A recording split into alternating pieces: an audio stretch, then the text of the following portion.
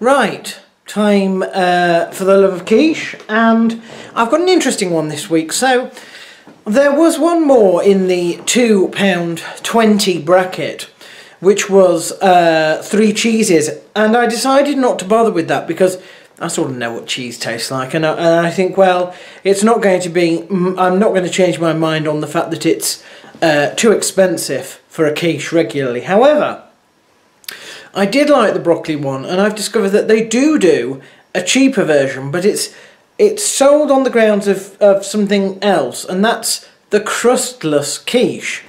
Now this is the same sort of quiche we had last time, so it's the broccoli and cheese, but I don't know if you can see it has no pastry crust, which I think is a bit odd, because getting it out is not quite as easy as you might think, because it has less sort of a crust. It sort of, this is a fine example, I don't know if you can, if I can possibly show you, but you see it's already, whoops, where are we? It's already here starting to fall apart.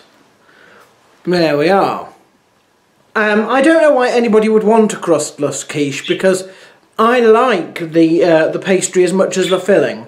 It is smaller, but then of course it's less in price. This one in fact is only £1, which is again not too much more expensive from what I usually buy. So I could buy this regularly, but it is quite small. It's smaller than the other one. That's the whole quiche, so it's smaller than the other one. I'm sure it tastes just as good though. So I think I would buy this one for a treat for myself if I needed a treat, but I'm not a fan of crustless quiches after seeing this one, and I think it would just sort of fall apart really. It's not, I much prefer the crusts staying on.